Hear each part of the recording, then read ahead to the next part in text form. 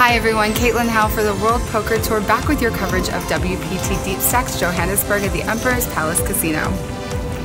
29 players returned to the field today, and now we are 18, leaving 2 tables remaining as we entered level 23. Justin A's commanded the room with 3 eliminations in the first level of play today, making him the current chip leader.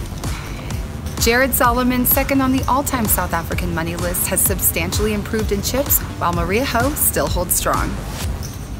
Play for a share of $100,000 in cash and prizes every month at ClubWPT.com.